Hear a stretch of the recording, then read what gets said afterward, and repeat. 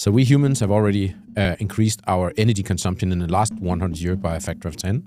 And the big question everybody's asking is, what's going to happen in the next 100 years?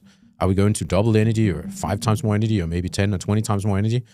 Nobody really knows, but your guess is as good as mine.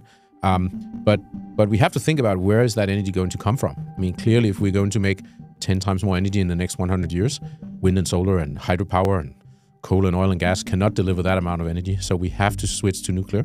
But if we only want to double the total amount of energy in the world, maybe we can continue with the current mix of energy we have. I find that unlikely, personally.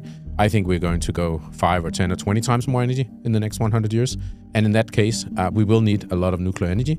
And then, of course, there's traditional nuclear energy, which would have a really difficult time scaling to 10 times more energy. And if we go to 20 or 30 times more, forget about it. Then you have to have either fusion or thorium energy. And thorium energy is likely the cheapest one and the one that can scale the fastest. So I believe that's going to be the winner. If we wanted to make 10 times more energy in the next 100 years from thorium energy, what would that cost?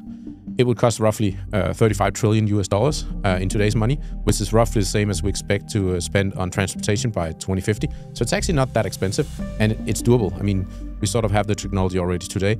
It still needs to be proven commercially, but we've shown that it will work.